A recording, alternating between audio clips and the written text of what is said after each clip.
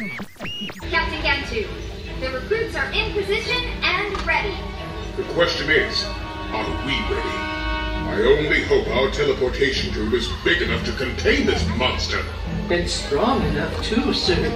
Teleportation in 30 seconds. Like a grand and miraculous spaceship, our planet has sailed through the universe of time. And for a brief moment, we have been among its many passengers.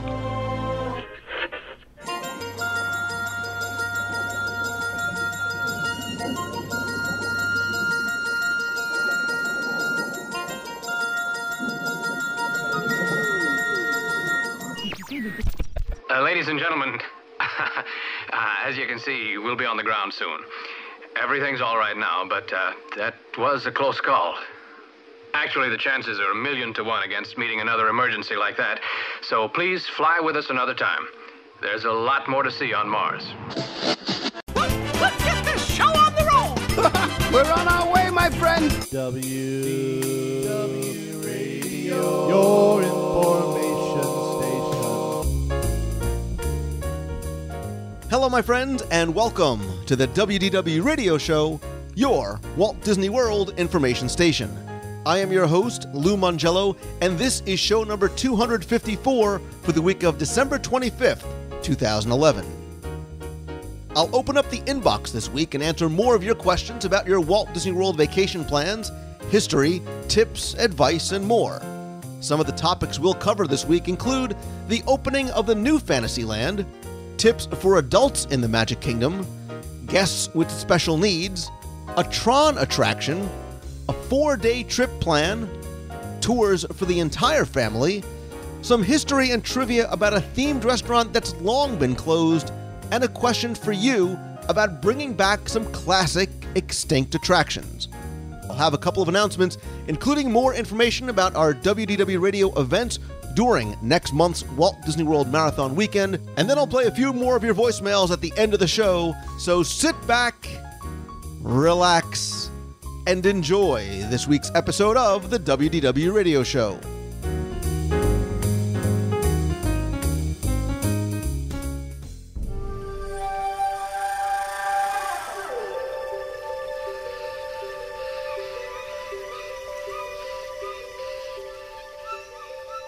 One of the aspects of the show that I enjoy so much is hearing from you and helping to address and answer some of your personal, individual questions that quite often are being asked by many others as well. And this helps make the show a two-way conversation, as well as hopefully continuing to enhance your experiences and your appreciation for Walt Disney World during your next visit. And helping me once again to answer your email questions is the Janice to my Dr. Teeth, the Apollo to my Rocky, the Pat Morita to my Ralph Macchio, the Tonto to my Lone Ranger, the Tennille to my Captain. She is, of course, Becky Menken from MEI and Mousefan Travel, the recommended travel provider to my WDW Radio. How do I possibly follow that up? But I do have to ask, didn't Apollo die? He was... You are the Bullwinkle to my Rocky. How's that? Instead of the Apollo to my Rocky. Is that in height size or is that? Oh, you see, you had to start off right off the. I couldn't help it. I couldn't help it. You stepped right into that one. Listen, all I know is pretty much all of those references, for the most part, show how old I really am, because kids right now are Googling Bullwinkle and Rocky and Tennille and Captain. That's very true. I'll take the Tennille and Captain one. That's good. That's you good. See how I spent my evenings as a child in front of the TV. But Becky, listen, we have got a ton of emails to get to, and I always start off by apologizing. I wasn't going to do it, but I'm going to apologize anyway because we've got so many in the queue that we want to get to.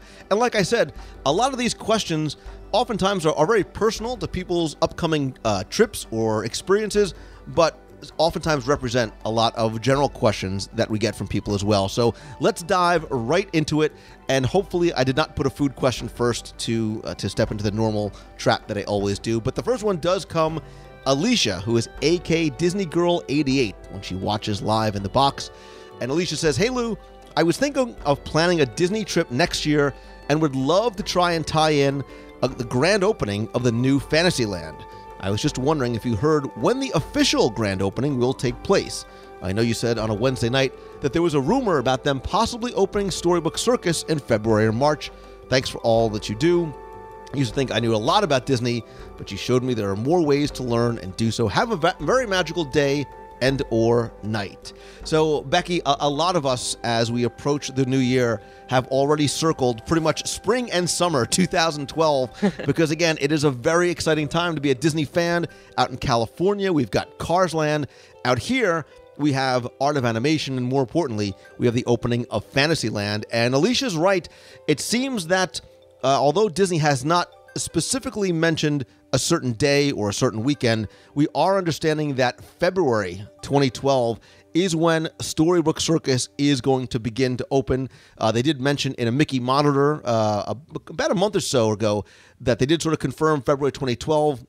Now we're hearing the first or second week, and my understanding is that Storybook Circus may open also not completely finalized, but at least one of the dueling Dumbos is going to be open at that time. Oh, that's going to be so terrific to see these new things come online.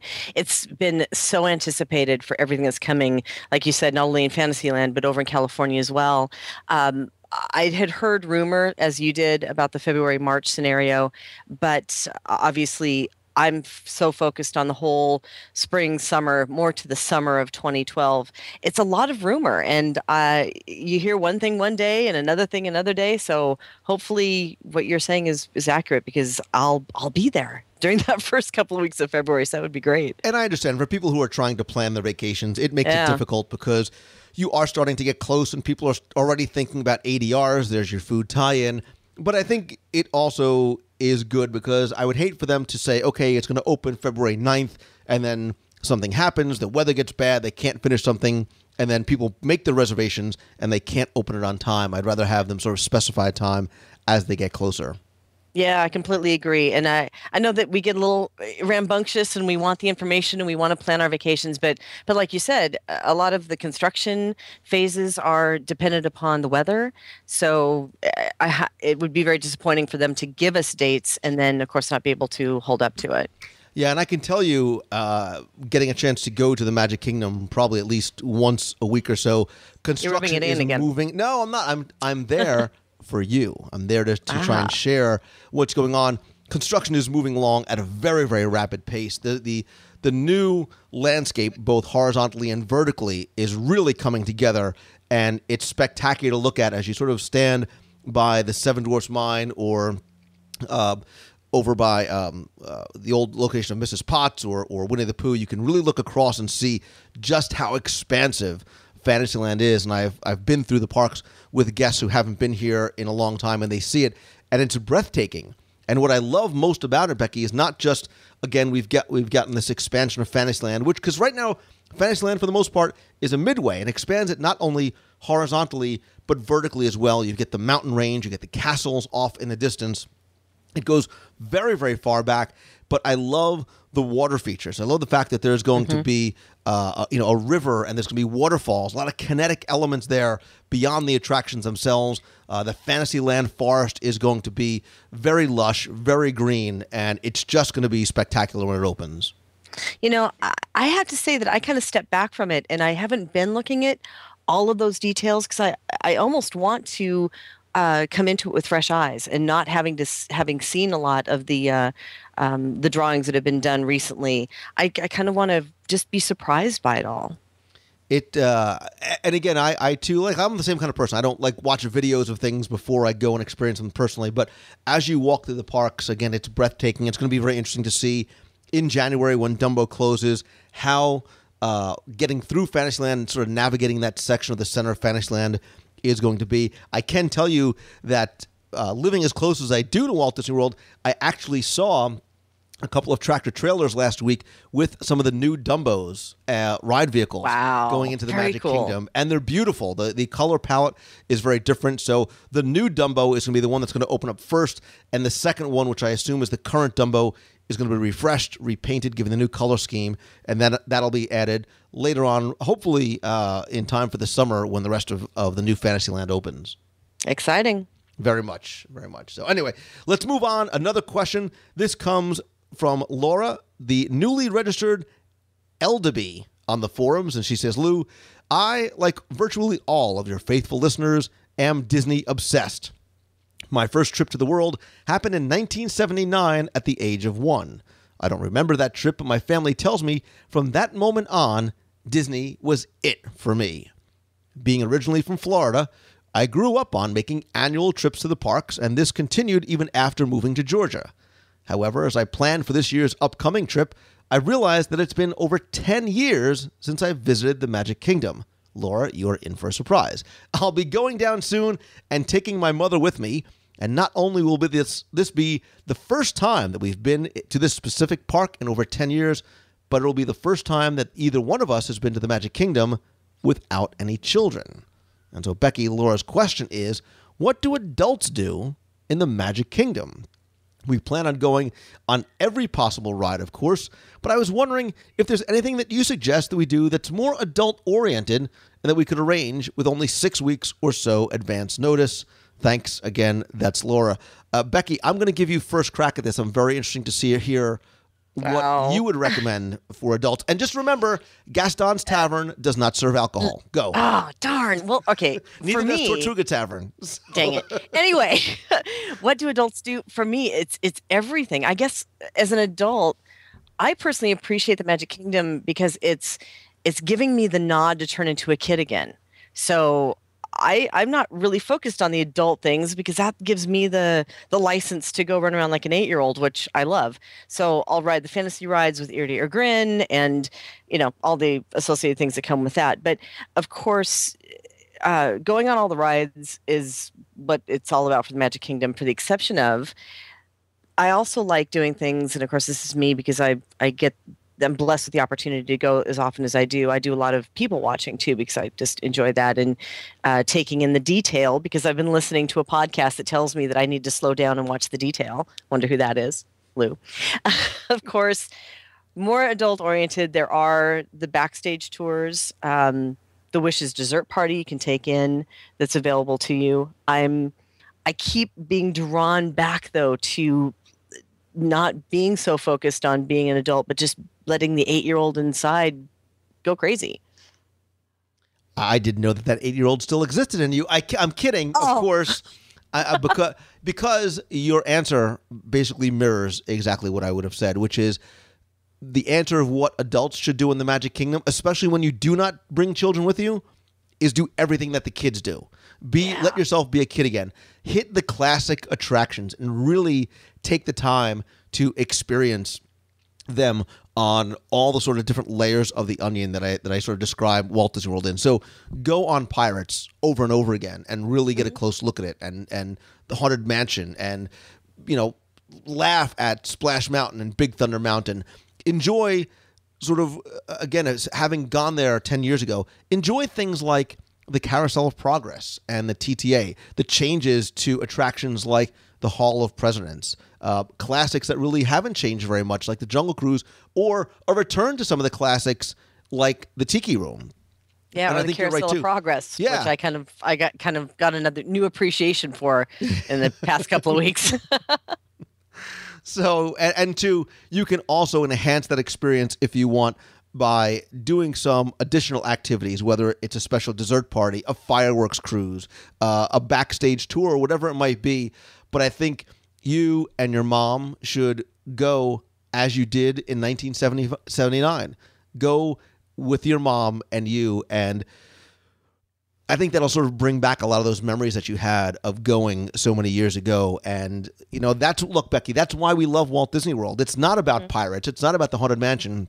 I think for a lot of people, it's about those memories that we created either with our parents or maybe as parents or with our friends. And I think allowing yourselves to enjoy that time, just the two of you, will really make your trip something special. Yeah, I completely agree. I just, that park in particular is the one that just, you walk in the gates and it's yours. It's your playground. And, like I said, turn back into being a kid again and don't feel guilty and have a great time. And remember, you'll never see those people again, so act as crazy as you want to be. There you go. Moving on to a question from Katie Maxwell. She says, "Hi, Lou," and in parentheses, Becky. "I'm a huge fan of the show, so first and foremost, I want to say thank you for bringing us Disney fans from the North the Disney fix that we need while we await our next vacation. You are very welcome. Thank you for listening. I've been to Walt Disney World several times in the past, and each and every time I visit, I love it more and more.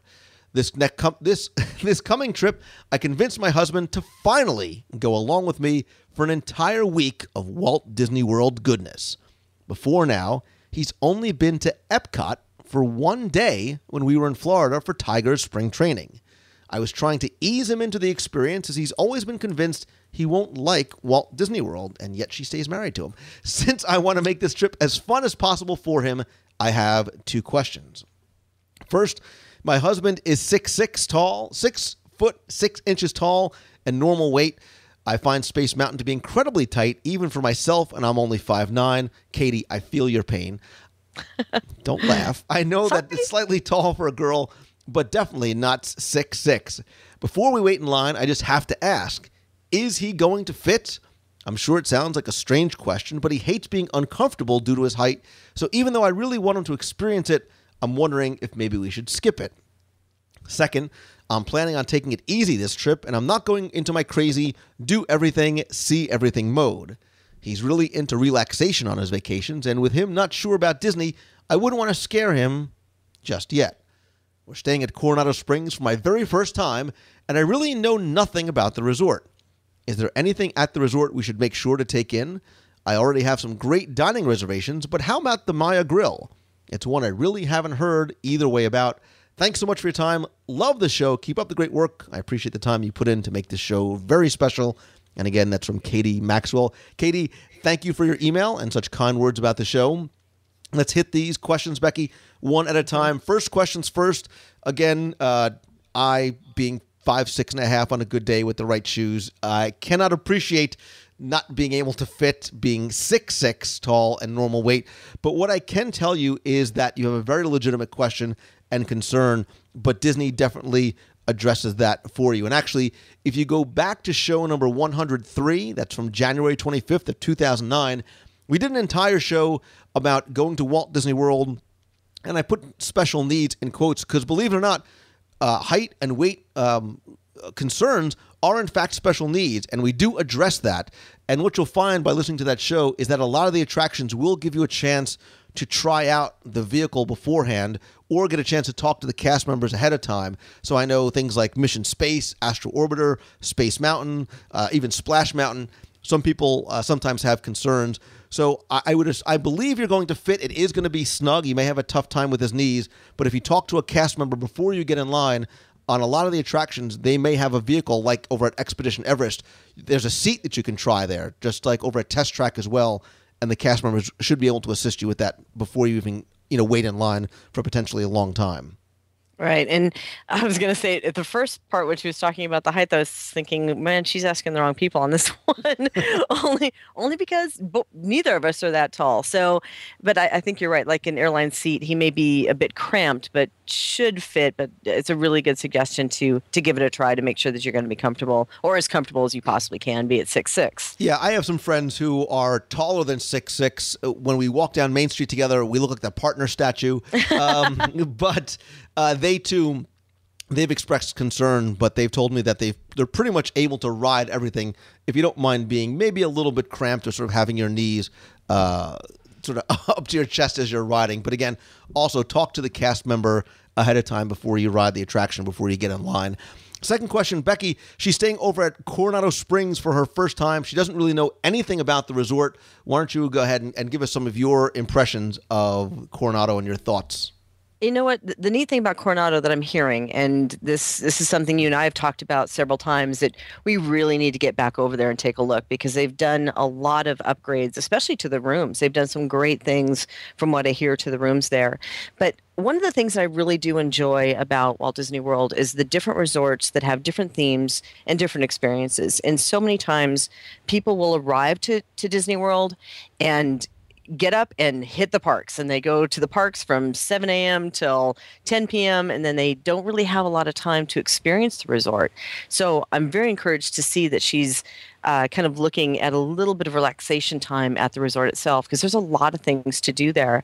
Obviously, the pool there gets rave reviews. It is it's very spread out, it's very large, and it has a lot of great feedback. But a couple other things you can do too at the resort. I haven't tried the Maya Grill in some time myself, but it's about food, so I'm sure you'll be able to chime in on that in a second. But they do have a great health club that does have some spa treatments, some massage treatments that you can go for if you want a little relaxation. And there's also a lot of different activities like the bike rentals, the Surrey bike rentals that are there. The property at Coronado is rather large and spread out. You can kind of take a little bit of time to enjoy some of those types of recreational activities there as well.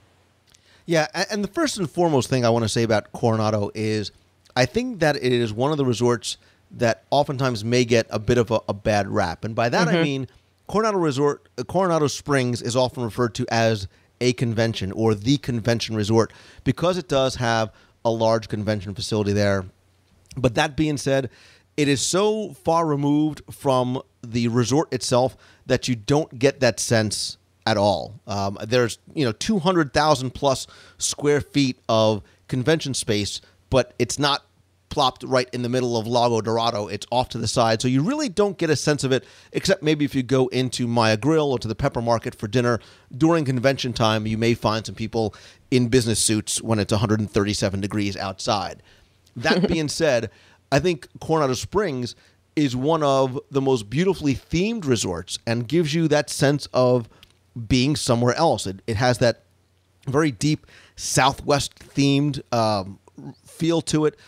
And there are even a number of different styles of buildings. So there are the casitas, which means like little houses. There are the ranchos, which are 2- and 3-story, kind of Pueblo-style villas.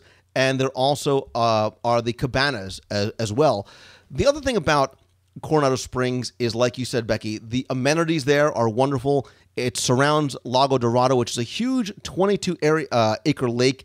There is a huge pool in the middle called the dig site. It's got this giant Mayan pyramid, 123-foot-long water slide. There's a playground out there as well. There's lots of other activities for adults and kids. There's a huge there's a 22-person hot tub there. Nobody talks about the hot tub.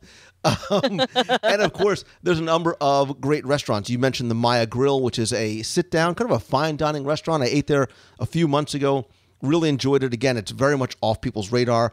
The Pepper Market is a quick service restaurant, but now they're actually experimenting with making that a different style of buffets. There's a cantina. And I'll tell you, Becky Mankin, that you probably don't know or have ever been to one of sort of the little secret hotspots and hideaways for adults, which is Rick's Lounge. It's a sort of Mediterranean-inspired lounge that has a bar. It's got dancing. It's got TVs. Has some bar food there as well. Very much out of the way. Really something very different energy-wise than you'll find anywhere else probably on property. I'm very much in the moderate level a fan of the Port Orleans resorts, but Coronado is very, very close behind it, and I've stayed there a number of times. And I know that my kids really enjoyed it, again, specifically because of the dig site and the feature pool there. Yeah, and another thing, too, that's unique because it is a moderate resort, but unique to this resort is that they do also have junior suites and one-bedroom suites in the casitas. So there's other types of rooms besides just the standard moderate room that you'll get at the rest of property. So there's a little bit of variety for families especially. And so here's your trivia question of the day. No. Who or what was Coronado Springs named after?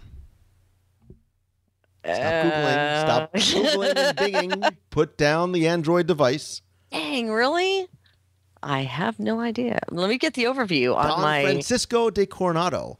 And what was he searching for? What was he searching for? What was his legendary search? He wasn't searching for the hot tub. He was searching for the 7 cities of gold. Is that what it was? Were you with him? Just checking. I was.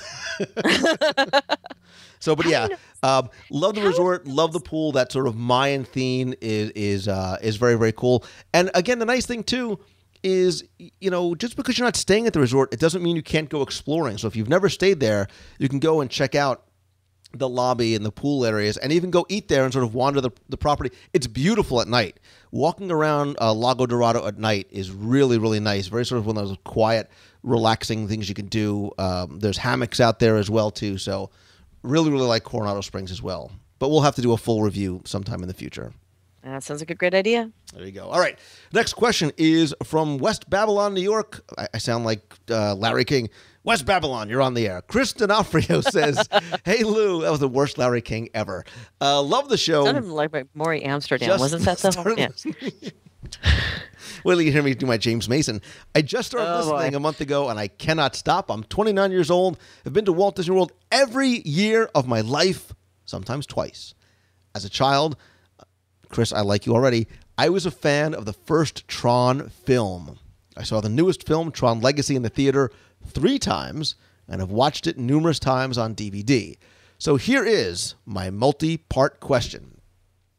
1, did Disney ever have plans to turn the original film into an attraction so many years ago? Given the technology, this is the second question, given the technology today and the unbelievable world that film created, do you think Disney will ever make a Tron Legacy a ride attraction? And 3, if they ever did make a Tron attraction, which park, obviously not Animal Kingdom, do you think it would best fit in? Thanks so much for your time. Again, that's Chris D'Onofrio. Chris, I dig this question because I'm a huge, huge Tron fan. Becky Mankin. No way, really? Have you seen Tron, and have you seen Tron Legacy? You know what? I did. Both? Both. Back to back even, because you yelled at me for not seeing Tron before. So we waited until Tron Legacy came out and we watched them back to back. So I was pretty impressed. So let's get to Chris's question. Did Disney ever have plans to turn the original film into an attraction so many years ago? No, but there were plans for a Tron arcade in Disneyland, in Epcot Center. So again, remember, timing, early to mid-'80s, that's where me and the rest of the geeks spent all our time. We're in arcades, and they were going to have sort of a Flynn's arcade there, which of course never came to be. They did put a Flynn's arcade out in Disneyland for Electronica, which I've unfortunately not gotten a chance to see. But given the technology today and the unbelievable world they created, do I think they'll ever make a Tron Legacy attraction? Chris, this was actually an idea that I have. So as I wander through the parks, I often sort of wonder about what's next. You look at spaces, you sort of dream about your favorite films being made into an attraction. And if you go into Tomorrowland in the Magic Kingdom, in between Walt Disney's Carousel of Progress and Buzz Lightyear's Space Ranger Spin is currently a meet and greet area, but there's a large, tall wall there, which used to be the location of the Galaxy Palace Theater. That was where they used, they would have high school bands come in there and performances. They used it oftentimes for Mickey's Very Merry Christmas Party. That's where they had the Once Upon a Christmas Time show. Becky, here's my idea. Go with me here. I can't wait. They make that area a portal. So one of those portals that Imagineers use throughout the parks that transport you from one place to another. And as you venture through that portal, you are deposited into the game grid of Tron. And in that little area back there, you can have this virtual world of being on the grid. You can have a virtual reality light cycle. So every kid dreamed about riding on a light cycle. You can have this virtual reality type light cycle attraction, a Discs of Tron type experience. You can have the end-of-line bar upstairs. There's a lot of great possibilities. And it fits perfectly into the theme of Tomorrowland. I think the Tron franchise is certainly not dead, because you notice that the way the film ended, it did leave it open. There is supposedly going, according to Bruce Boxleitner, there is going to be a Tron 3. There's also going to be a Tron series on TV. I know many people want to bring back Olivia Wilde, who played Korra, but I think that fantasy world of being in the Tron universe and sort of that walking through that portal in Tomorrowland fits in that section perfectly. Okay, I have a question for you, because you were just talking about the portal being transported. Mm-hmm. Totally, I'm going off the grid for a moment, but did you ever experience the Star Trek attraction at the Hilton in Las Vegas? We used to call it Star Trek, the experience, Oh, not dang. Star Trek. Seriously. Sorry. Really? Are you going to hit me with that? Really? Are you going to do that? I am a huge Star Trek and Star Wars geek. So I used to go out with my dad and my brother every year to Las Vegas, and would you couldn't imagine how they shoehorned such a huge attraction in that section of the Hilton, where you walked through that sort of virtual museum. You were literally transported, pardon the pun, onto the bridge of the Next Generation Enterprise. That's the part that I'm pointing out. Is that remember when you walked in onto the transporter pad and you had nothing but what you had walked into, and then you were instantly transported to the bridge. You blinked and you were on the bridge of the Enterprise. Do you remember that feeling the first time? That would be a cool thing if they could replicate that and putting you onto the game grid. Yeah, you get de-resed and you dropped onto the grid, excuse me, and you enter a completely new world right inside of Tomorrowland. We need to build a theme park. I dig it. The sea of simulation. So there you go. I like it. So I would love to hear from listeners what they think about that, what they liked about the idea of either a Tron attraction, a Tron little grid area like that, where they would put it. You can comment in this week's show notes over at WDWradio.com. And we're going to move on to the next question, it's from Hannah, a.k.a. Ginormous Disney Fanatic. She says, "Hey, Lou, I'm a huge fan of the podcast, and it's my favorite way to get excited for my upcoming trips to the most magical place on Earth. My boyfriend and I have been dating for 3 years now, going to be taking our 4th trip to Walt Disney World in December. We're going to be celebrating Christmas in Walt Disney World, and I want to get him a Disney-themed gift. I've already given him the Walt Disney World trivia books for a previous birthday and photos galore. I'm all out of fun ideas that say, I love you, while still being Disney-related. Lou, please help me out. You're my only hope."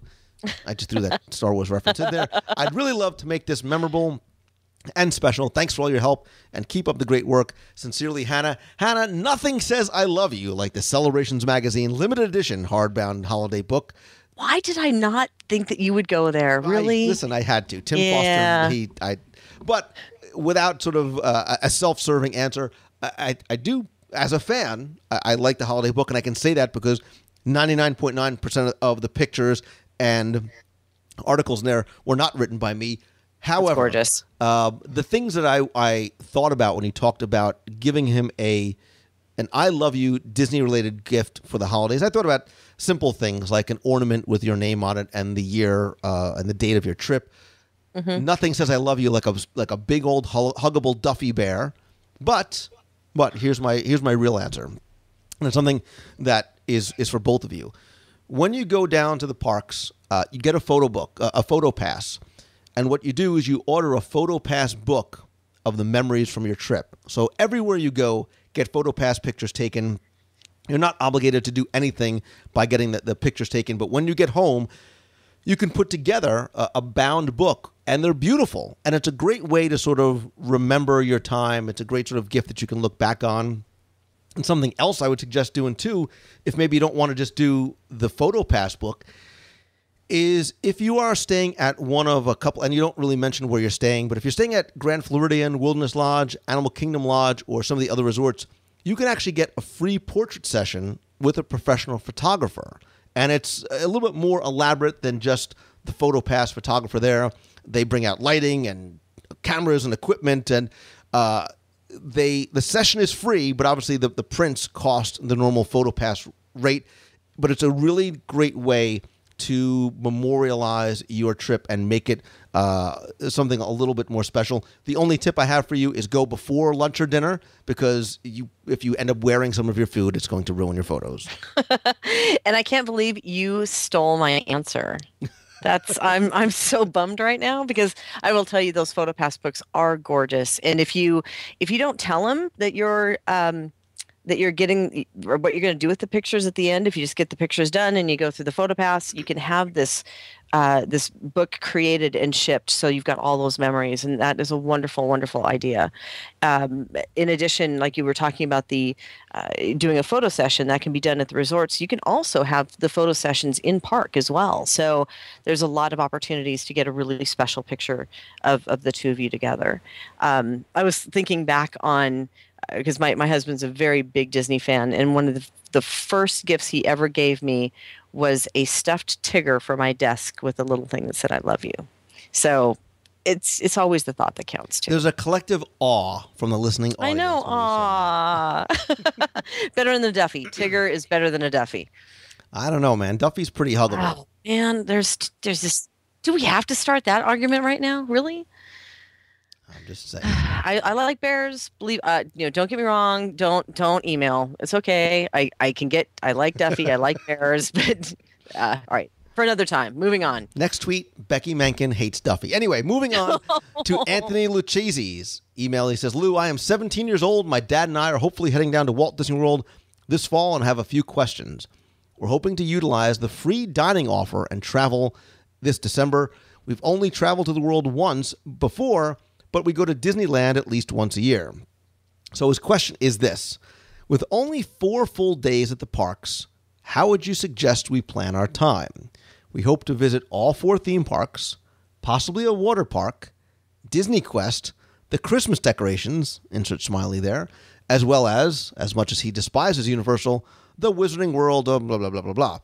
I fully believe in doing 1 park per day and taking time to slow down and enjoy the parks, but with school and all, we can't extend our stay. So I turn to you. What are your suggestions on how to spend our time?" On another question, like most of us, I dream of being an Imagineer. I heard about the Dining with the Disney Imagineer. What are your thoughts on this? Anyway, love the show and appreciate your help so much, Anthony. Anthony, you have got a very you've got a challenging thing here because you've got a pretty aggressive look at how you want to spend your 4 days. 4 theme parks, water park, Disney Quest decorations, and that other place down the road. First things first, cut that one out because you're not going to be able to. Whoa, slow down, sister. All right. Cut out the magical world of Hallie, whatever her name is.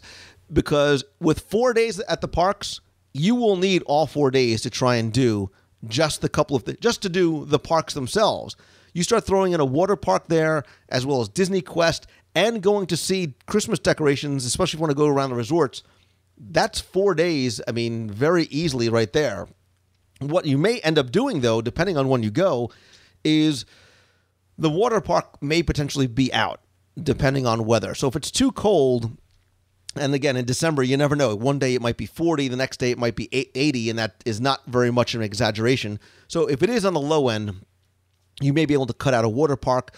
Disney Quest, I would probably do either later in the day. So if you have maybe you go to Animal Kingdom until 5 o'clock, you can go to Disney Quest that evening. But I would try and spend at least a day at each of the other Disney theme parks. Wow, really? I am so going to disagree with you on that. While you're very focused on Disney, I love Disney as well. The Wizarding World of Harry Potter, and I will say Harry Potter. Hold on, let me just get my you the tweet. books. I'm just redoing my tweet. Let me redo my tweet. Becky Mencken hates Duffy and Disney World. Okay. No. All right. Anyway, going back, it really is an awesome experience. Lou, I'm taking you. You and I are going to go. You sound like Charlie Brown's teacher right now. Want. That's all I hear. I'm putting it on the list. But for the moment, let me just go with me, Anthony, that it's possible to do the Wizarding World of Harry Potter, but what you would want to do is probably the same day. And you're going to so yell at me when I say this. You could do it the same day that you do Animal Kingdom. If you get to Wizarding World at opening, go back, enjoy those, and then that's the only thing you're going to do while you're there is just going to do that, and then head to or whatever park it is that your list of priorities is shortest on. So what we normally tell people that the key is when you have a short stay and there's so much you want to do, there's just no way you can see everything in 4 days. You can't even see everything in 7 days. You can't even really see everything in 10 days. So the key is to prioritize and plan. You may need to choose a couple of the parks for half-day visits, and you can do that by selecting the attractions that are the absolute must-dos, narrow down which parks you want to schedule for that half-day, and then if you really want to try to fit in, let's say it together, Lou, Wizarding World of Harry Potter. then you can actually do that on one of the days. But you're also right that trying to fit in the water park may be a little difficult, or Disney Quest. I would put those two on more towards the bottom of the list rather than push out one of the others. That's just my thought. I don't even know if you've been talking, but anyway, Anthony, here's my plan for you. So the first day you get there, you go to Magic Kingdom from rope drop until the end, because you'll get to experience the holiday decorations. Right. You'll get to experience the castle show, the Dream Along with Mickey, the castle projection show, the holiday lights as they light the castle up, the parade, everything else that snow on Main Street that embodies the holidays at Walt Disney World. On day 2, you'll go over to Epcot Center. You'll enjoy all the attractions there. In the afternoon and evenings, you'll be able to wander the promenade of World Showcase, get to experience any and all of the holiday storytellers, have a delicious meal at the restaurant of your choice anywhere around the world, and then enjoy candlelight processional and then holiday illuminations with Walt or Cronkite at the end. On day 3, you can go over to Disney's Hollywood Studios and enjoy all that the park has to offer there, including some of their holiday offerings, including and especially the Osborne family spectacle of dancing lights. On day 4, you'll get to Animal Kingdom first thing in the morning. You'll spend a full day enjoying, meandering, and exploring Disney's Animal Kingdom, and you'll finish it off at Disney Quest in Downtown Disney, and a meal at a place like Raglan Road, Paradiso 37, even the Meatball Bar over at Portobello's. You and your dad will hug and embrace because you've created a lifetime of memories in just 4 days. You'll get on the plane arm in arm, and we'll move on to your next question. However, I don't even know what you're saying. Listen, I don't even know you anymore. Oh man, this is so bad. Let's ask the listeners whose plan do you like better? Do you like Becky's plan A or wait for a moment? They did not mention if they're staying on site or not, because if they're staying on site, they also have access to the extra magic hours, which then opens up much more of an opportunity, say like on Friday when they have the late night hours at Epcot. You could definitely take advantage of those to hit a lot of the attractions and still have an opening in the early morning to go see Wizarding World of Harry Potter. Anthony, she hates Duffy.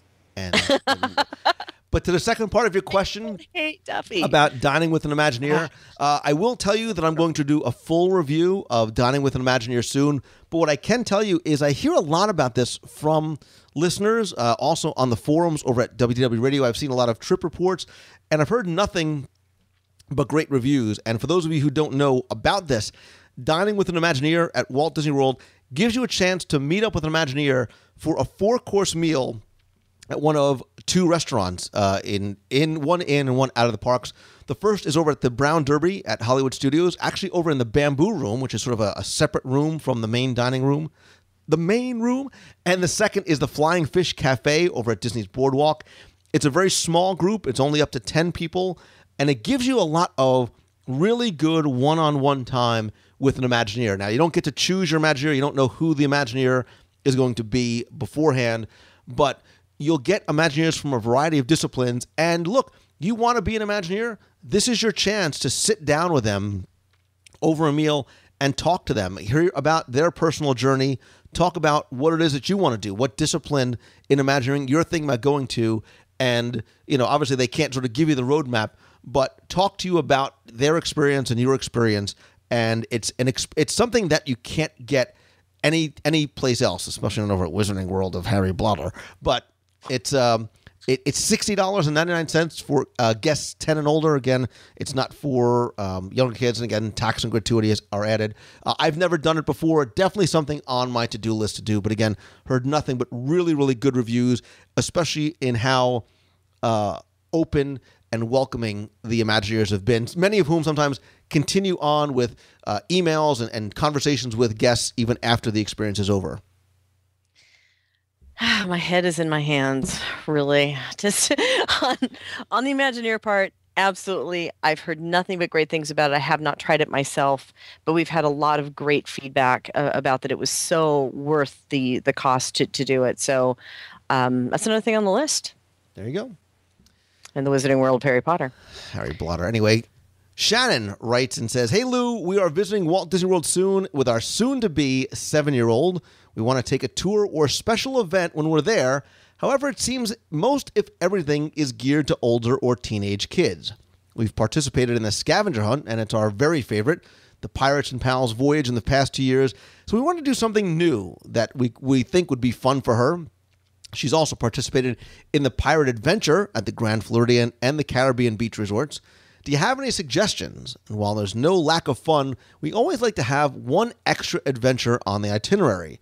We're visiting later on this year, and it looks as though the Very Merry Christmas Party is not going to be on the calendar, so we're looking for your suggestions. Thanks for always letting this Disney geek know she isn't alone in her obsession. Shannon, I love the fact that you are already starting to try and dig a little bit deeper, go sort of down deeper into those different layers of the onion for your child. And again, you did mention that he or she is going to be 7 years old, so that does restrict the number of backstage tours. And Disney does offer Keys to the Kingdom and Backstage Magic, lots of other tours as well. But there are a few that you can go on that a 7-year-old can participate as well. Usually they have to be about 16 or older, especially for the ones that do go backstage. However, you can do, these are the two that I would probably recommend. The first would be a fun, easy, simple one is the Behind the Scenes tour over in Epcot at the Land Pavilion. It literally takes you into the greenhouse. It's a very interactive tour. It's a lot of fun, and it's educational too. So if you're yanking her out of school, you don't feel as bad. But the one I think that you and she would probably really like is Disney's Family Magic Tour. That's daily at 10 a.m. It's a 2-hour tour, so it's not a crazy amount of walking or too much time not spent on attractions if that's what you want to do.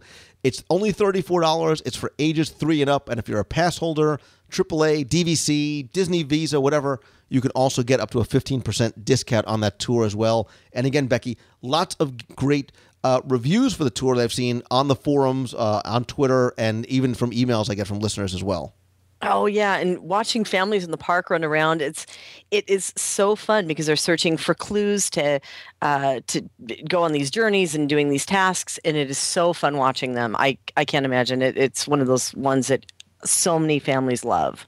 Yeah, and if anybody has taken the Family Magic Tour recently, please share your experiences. Again, come to the show notes for this week's show over at WDWRadio.com, and you can post your review of the Family Magic Tour in the comments section there.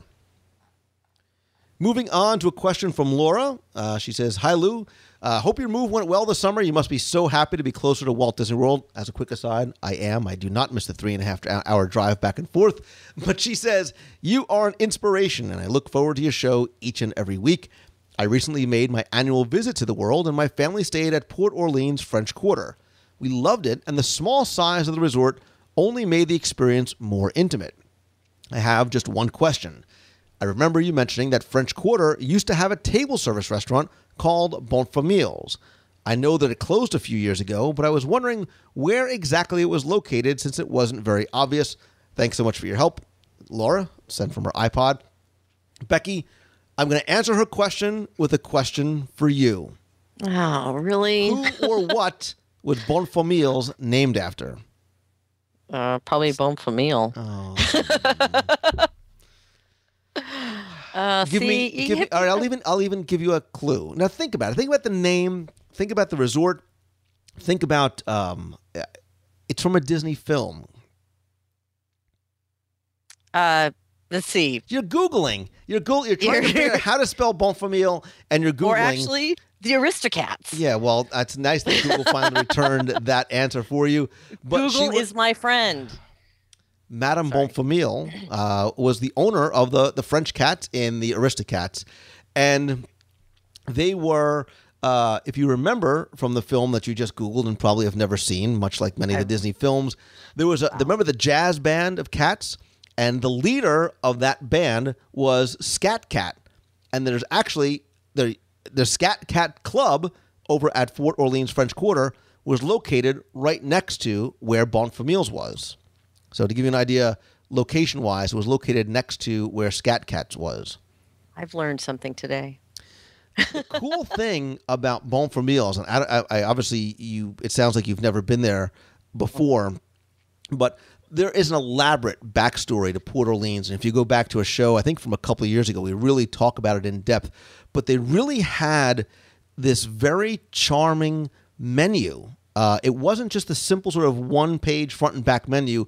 On the front, there was actually a picture of a family, and inside, the menu was like 4 pages long with a ton of... So for breakfast, they had a famous French toast, like a cinnamon French toast, but they had breakfast there. They had skillets. They had soups and salads. And the entrees, there was probably like 8 or 9 things on the entree. They had an amazing jambalaya. Like they had a lot of really authentic French Creole. So they had like sea scallops and they had barbecued ribs and like a spit roasted chicken. Really, really nice. And it was nice also too because it was a full service restaurant, but it closed about 11 years ago. It closed in August of 2000. So right now Boatwright's is the only full service restaurant over at French Quarter. Riverside, not in French Quarter. As long as they still have beignets, I'm a happy gal. Sorry. Can't help it. Every time I think about French Quarter, because, unfortunately, I was not able to check out this wonderful restaurant that you're talking about. And it sounds like, especially with the detail and the story, it would be fascinating. And it's a bummer that they got rid of it. But my memories of food at French Quarter are the beignets, and I can't get away from that. So I'm sorry. It's doughy French sweet goodness with powdered sugar. Come on. You would have liked this. They actually had some awesome desserts too. They had like a triple layer cake, which was just called chocolate. You serious? And they had, I would not kid you. They had this a Jackson Square brownie, and if you look, Jackson Square is the name of sort of the lobby area there. It was a double fudge brownie, and it had chocolate sauce on it, and yeah. Oh, that's just wrong. So what's the name the name of the bar by the Doubloon Lagoon? One of the funniest names of a bar. I have no idea. Mardi Gras. You get it? Like Mardi Gras.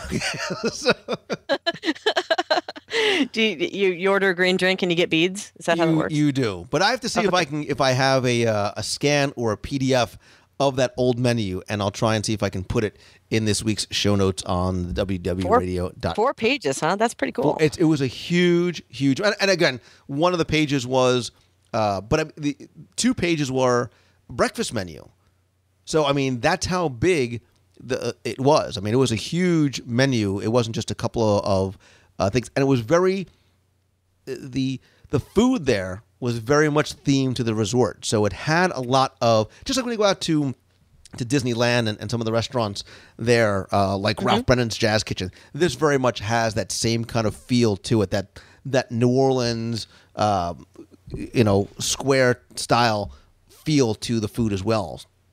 And they closed it. Why? I don't know. All right, good. See, doesn't it feel fun to have some thrown right back at you? I don't know, but the area is still there. From what I understand, they actually do use it sometimes for meetings. I don't know if you can. I don't know if it's a special event space. I know some people did, and I think it's also a test kitchen. I think they also do use it as a test kitchen too. So. Okay, interesting. But yeah, I'll have to try and see if I can find the menu. Just think of andouille gumbo and Mardi Gras, crawfish pasta, food, oysters, crawfish, biscuits and gravy, biscuits and gravy. Really? This is what I will tell you. This is you are not from the South. You are clearly not from the South. No, all the things you just mentioned, they're just things that aren't things that I would not be first on my list. Jambalaya. I don't. I'm not a fan. I don't even. I'm not a fan. I don't know you anymore. I'm moving on. I'm going to. We have to move on because all right. my brains are falling out of my head. Harry Potter. Anyway, every year, slowly but surely, this comes from Daniel Roberts. Every year, slowly but surely, Walt Disney World changes. So slowly, bit by bit, the classic attractions and our relations to them, whether through memories or photos or nostalgia, fade just a little bit. I wonder if, along the lines of my question about a 5th park that you used on show 229, would a Disney Classics park be a wonderfully awesome idea? I'm talking Toad, 20,000 Leagues, Meet Mr. Lincoln, every classic attraction in one place, complete with classic Disney movies. I know, Becky, this does not resonate with you at all. You've never even heard of these films. Each land in the park could represent a decade in Walt's life and dreams, ending when Epcot opens. I'd love to hear you and Becky discuss this. Your loyal fan, Daniel Roberts. So his question basically, he's got a valid point. As time goes on and things change, we start to forget about some attractions which disappeared over time or were retired for one reason or another. And so his idea is a Disney Classics Park where you sort of bring back, if you could, sort of magically bring back the classic attractions in their former form. What do you think about that kind of an idea? A Disney Classics Park. Intriguing. However, my Libra is going to really show here because while at first when I think about that, it sounds like, oh, that would be great because you just go to a place where all the things that everybody really wants to see and have protested over time to bring back would all be there. However, then the other side of the Libra takes over and says, you know what, though? While the parks are always changing and renewing themselves, which I think was the intention from Walt, the one thing that I really do enjoy about the parks is having everything mixed in like that. There's always something that appeals to everybody in the family when you do have the classics mixed in with the new things, mixed in with all the other attractions. So whether you're a 6-year-old child or you're the 30-year-old mom or you're the 65-year-old grandparents, there's something there that's going to resonate with you when you have it mixed together. So while it sounds like a really cool thing, if I had a choice, I think I like everything mixed together. So again, for a lot of us who are nostalgics, you say, wow, awesome, bring back all the classics. And some of them you say, yeah, Horizon, Toad, 20,000 Leagues. But think about it on a much broader scale. And the question I would ask to Daniel and to people who are listening, because I want them to certainly weigh in on this kind of concept, is nostalgia enough to bring in new guests? Because remember, this is a business. And if you're going to spend money, spend resources, use some of the land to bring in a new theme park with old attractions, will that bring in new business? Not just those of us who are like, oh my God, I can't wait to ride Mr. Toad one more time. Is that going to make another family say, wow, we haven't been to Disney World in a long time. They're bringing back great, not that they've ever had, but they're bringing in Mr. Lincoln, or they're bringing back World of Motion, whatever it is. Is it sustainable? I don't know. I don't know if a concept like that is actually sustainable over time, because if you think about it, and it pains me to say this, but we loved Horizons, and we look back fondly on Horizons and what it represented and the kind of attraction that it was. But if you think back to before Horizons closed, we were able to ride it a lot because it wasn't necessarily the busiest attraction in the park. And by that I mean it was pretty much a walk-on. So before Horizons closed, that's maybe part of the reason why the death knell began to sound for some of these attractions, is that they were not as popular. And I wonder if our nostalgia alone is enough to make them sustainable. Would you rather have Mr. Toad come back, or would you rather have Tron Land come back? Yeah. Or something new that is going to really resonate with, like you said, multiple generations. And I listen, I am the guy that wants Mr. Toad to come back. I loved Mr. Toad's Wild Ride. I loved the so non-traditional happily ever after ending of getting hit by a train and going to Hades and dying and then coming out into the Florida heat as if you really were in Hades. That's why it's one of my favorite rides. You have a dark and twisty kind of way about you. But you can see it because you get on a plane and you come to California and you get to experience Mr. Toad. Exactly. And you get a version of the subs with the Nemo attraction out there. But, Becky, I don't know. I don't really think that a classics park. And I as much as I do like the one concept. aspect of what you said, sort of the different decades in Walt's life, and I think that's what California Adventure is going to do, is sort of take a look at Walt at a different point in his life and the studios back then. But I don't know if, and look, I'd love the Skyway to come back. I'd like that simple pleasure of riding over the 20,000 Leagues Under the Sea lagoon, and that cast member at that 90-degree turn swinging your bucket around so you could make that turn over the raceway into Tomorrowland. But I don't know. I don't know if people who had never seen 20,000 Leagues or Mr. Toad or Horizons would go, I don't know. It's kind of outdated. It's kind of just simple little devil cardboard cutouts. And again, I'm playing, pardon the pun, devil's advocate by saying that, because I'd be like, yeah, 20,000 Leagues, Mr. Toad, Horizons, bring them all back. Body Wars, baby. But you wonder how they might resonate with the mom, dad, 2.5 kids that has never been to Walt Disney World before. Yeah, I totally agree. When you look at the business aspect of it, rather than just the fan aspect that I came at it with at the very beginning, I don't think it would fly. I don't think you would be able to make a good ROI out of that situation, because, of course, like we said, you could still go see some of these attractions or things that are near them at other parks, Disneyland in particular, but I just don't think that it would do what they would need to make shareholders happy. Because, of course, as the generations are coming up, the kids are seeing new movies and they want to go see those attractions. I mean, look at when Tangled hit, and you had the girls who wanted to go see the characters from Tangled. They threw up an attraction or a meet and greet, not an attraction, but a meet and greet, and that place was packed. And of course, the parents were thrilled because they were able to share something that their kids were excited about. And I think that's what ultimately the Disney parks are all about: are parents and children and grandparents all coming together and enjoying something together. And I don't think that 20,000 Leagues or Meet Mr. Lincoln or even Toad is going to have anything for that's really going to resonate with the current 5, 6, 7-year-olds that the parents really want to connect with. Right. And I don't even think necessarily it's a technology thing either. I don't think, because classic dark rides still do very well in both Disneyland, Walt Disney World. Unless you're the limo ride. Unless you're Superstar Limo or Rocket Rock.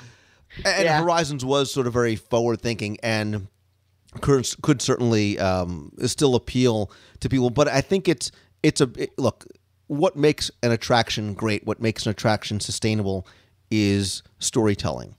Look at the Haunted Mansion, which for nearly 40 years remained almost identical to the way it was opening day. Same thing with Pirates of the Caribbean. That story, those characters, the technology had remained pretty much the same. I think, again, there would be and again, it's a relatively small section of the guest population that visits Walt Disney World every year that would love to see those and be like, oh, man, one more ride on 20,000 Leagues. But maybe that's all it would be. It would be one more ride, not we need to go spend 2 days in Classics Land or whatever you would call it. I have a happy medium. Why don't they come up with, they did the Disneyland Connect game. Why don't they do a game that is all the classic rides that you can go through? Well, I will tell you this, and I will actually put some links in the show notes. There are some people out there who are extremely passionate about these classic attractions and passionate about the fact that they're gone. Many people in the social spaces lament and talk about the old Epcot Center or things that were supposed to be or never getting a chance to experience. And some people have gone so far as to recreate those attractions in digital format. They've done ride-throughs, virtual ride-throughs, where they're making a 3D model of things like Horizons and Mr. Toads. There's extensive websites about 20,000 Leagues Under the Sea, and I'll put some of those links in there because these guys love these attractions so much that they want to not only keep that experience going for themselves, but let others who never got a chance to see it do so beyond more than the grainy 8mm movies without sound that have been transferred to YouTube. And I applaud these guys for the work and the time that they've spent doing it. And forgive me that I don't know their exact names off the top of my head. I think one's Horizons Resurrected. I don't remember the Mr. Toad one, but again, I'll link to him again in the show notes if you want a chance to experience it through their eyes with the projects that they have going online. Well, I'm really intrigued about Horizons because you've spoken so highly of that ride for so long, the attraction. I've never been on it or have never seen it. So that's going to be one of those things that I'm going to go seek out as soon as you give me the link. There you go. And look, and again, clearly there is an interest in that because if you look at merchandise that's come out, look at some of the Park Stars Vinylations, the Horizons robot, we saw that in the case and I was like, this is awesome. So people in the design groups and Imagineerings love those as well too. We sort of miss the fact that they were gone and they just sort of live on in our memories. But again, for those of you who are listening, I would love for you to weigh in on your thoughts about a Disney Classics park. Is it a great idea? Could it really work? Do you have sort of a variation that you think could work? Somehow bringing those experiences back, especially for those who hadn't had a chance to see them or remember them like we do from growing up in our childhood. Please come by this week's show notes over at WDWradio.com. Leave your comments there or on Twitter or on Facebook or Google+. We'll keep this conversation going. You know I would love to hear from you. And again, like I said at the beginning, I want to keep this a two-way conversation. I also want to thank once again Becky Mankin from MEI and MouseFan Travel. You can visit them over at mousefantravel.com. And Becky, I say this sincerely all the time. What I love about you guys is, and the reason why I use you personally, is not just because of the pricing and the discounts and the magic you guys are able to do, but the way that your agents are, the service that you guys give makes me feel like I am their one and only client and I am the most special person. And that is sort of that extension of that Disney magic, that Disney experience. So I applaud and thank you for that. And thank you for joining me on the show once again. Well, thank you for having me. I really appreciate that. And my team does as well. They are fantastic. So I'm very, very proud of them. And, you know, this, at least I have a great idea for a gift for you from today's show. Yeah. Which is what? I'm going to have to bring you a few of the Harry Potter movies so you can see them before we go, so you understand what you're actually saying, because with that little background. I thought you were going to go out and be like, you know what? I'm going to buy you a Horizons ride vehicle. I'm going to bring you a Doom buggy for your house. I'm going to get you one of those little devil Mr. Toad cardboard cutouts from the attraction. You need a wand and a cape. Theme park ephemera. I'm seeing you. Theme park merchandise that's been in the Disney theme parks is what is Does the word Slytherin mean anything to you? Just saying. I'm literally, I'm rubbing my head. I'm rubbing my temples because my brain hurts so much. Oh, we're going to have a great time there. WDW stands for Walt Disney World. We are going to have a great time. Butterbeer. You love butterbeer. New fantasy. Butterbeer. Seven Dwarves Mine Coaster. Gringotts. I got two words for you, sister. Avatar Land. Hold on. Do you have any problem with spiders? You okay with spiders? I love Spider-Man. Spider-Man. Yeah. What? Yeah, spiders. I'm just wondering, do you have a fear of spiders or heights or flying on a broom? Seven Dwarfs Mine Coaster. Uh-huh. Bring back Horizons. Woo! This is going to be fun. Get a wand. Get a wand. You're going to need it. Get a clue. Butterbeer. Just saying. Sangria at Tortuga Tavern. Frozen butterbeer. Two words for you, sister. Chocolate Dole frogs. Whip. Dole Whip. Chocolate frog. Whip it good. We could go on for hours. You realize that, don't you?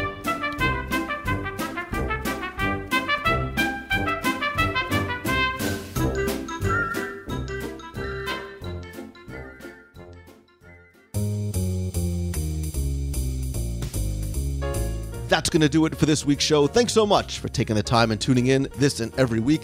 Please come by the website at WDWradio.com. There you can comment on the show notes, check out our blog, discussion forums, videos, and lots more. You can call the voicemail at 407-900-9391. That's 407-900-WDW1 to be heard on the air. Or you can email me your questions at lou@WDWradio.com. Every Wednesday night, join us live for our video broadcast and chat over at WDWRadioLive.com. Be part of the conversation. And speaking about joining us live, if you're going to be down in Walt Disney World during Marathon Weekend, we have a number of meets and events going on. You can check out those over at DisneyMeets.com. Our next meet of the month is going to be Saturday, January 7th, after the half marathon in the Magic Kingdom at the Plaza Rose Garden. Again, you can visit our running page or DisneyMeets.com for more information. Thanks again to Becky and her team over at MouseFan Travel. They are my recommended travel provider. AllStarVacationHomes.com has 2-bedroom condos up to 7-bedroom homes and lots more within just a couple of miles of Walt Disney World. And the Walt Disney World Swan and Dolphin over at SwanandDolphin.com has 17 restaurants and lounges, the Heavenly Beds, Mandara Spa, and lots more. Again, you can visit them over at SwanandDolphin.com. And while today is Christmas, please remember it's not about a single day or a holiday, but the spirit of the season. And no matter what or how you celebrate, I hope that you are spending time and making lasting memories with those that you love, and that feeling of joy and peace and happiness that you have lasts not just during the holidays, but each and every day. And most importantly, I need to thank you for giving me the greatest gift this year, which has been the gift of your friendship. I mean it sincerely when I say that when I think about the blessings I've received this year and every day, the support and the friendship that you've extended to me, whether in person, via email, or otherwise, means more to me than you know. And being able to share my love of Disney with you in so many different ways is something I am grateful for each and every day. So thank you so much. Again, as always, my friends, if you like the show, all I ask is that you please help spread the word to your friends and your family. Let others know about it. Tweet out that you're listening. Share the link on Facebook and Google+. And please come by. It would be really helpful and appreciated if you rate and review the show over in iTunes. And as always, remember, especially as we start looking forward to 2012 and beyond, that there is no time like right now. Don't wait for tomorrow to start pursuing something you are passionate about and do something you love each and every day. I promise it will make you a happier and more positive person. And when you do, always keep moving forward. Again, Merry Christmas, Happy Holidays, and my sincerest thanks to all of you for taking the time and tuning in. So until next time, have a great week, everybody. See you. Hey, Lou, this is Jamie from Chicago. Just calling today. Today's Christmas. Calling to wish you, Deanna, and the kids a very Merry Christmas. I've also got my mom and Kayla with me, and they wanted to say Merry Christmas to you. Merry Christmas to you. All right, Lou, Deanna, Nicholas, and Marion, have a great day. Hope your Christmas is magical. I know we're getting ready to go and watch the Disney parade right now at my sister's house, so have a great day. Merry Christmas. Merry Christmas, everyone. Hey, Lou, it's Emma, calling from a very cold but sunny UK here. I just wanted to wish you and all your listeners a very Merry Christmas and thank you for bringing Disney into our lives again this year. It's been a brilliant 2011. I've made some wonderful new friends this year because of WDW Radio, and I can't wait to see what 2012 brings. Thanks again for everything you do, and see ya. Hello, everyone. It's Darlene from West Seneca, New York. I hope you're all having a happy holiday season, and I hope everyone has a wonderful new year. Stay positive, as Lou always says. I know I am, and I want to wish everybody from Keith, myself, Alicia, Chip, and Cogsworth a very happy, healthy new year. Hope to see you all real soon, and talk to you later. Bye. Hey, Lou, Jen Tremley from Bristol, Connecticut. Just wanted to call in and say hi. Just finished this week's show 253, which was your live restaurant review at the Plaza Restaurant. I also commented on the website under the show notes for this week for and about the Plaza. It was nice to finally see you do a live restaurant review on this restaurant. It is extremely overlooked. It is one of my favorites as far as table service for the Magic Kingdom, since there isn't much in the way of table service at the Magic Kingdom. We've used the Plaza, or we've eaten at the Plaza many, many times. It's very, small, quaint, good comfort food, good variety, very economical, very big portions for the amount of money that you're paying. Pretty much, everything that you said while you were reviewing the restaurant, it is absolutely true. I've eaten there several times. A lot of times people do just walk right by it. They think it's part of the ice cream parlor, or they don't know that it's a little table service restaurant. So in my experience, we've eaten there nights that we've done the Halloween party versus trying to get into Liberty Tree or Tony's.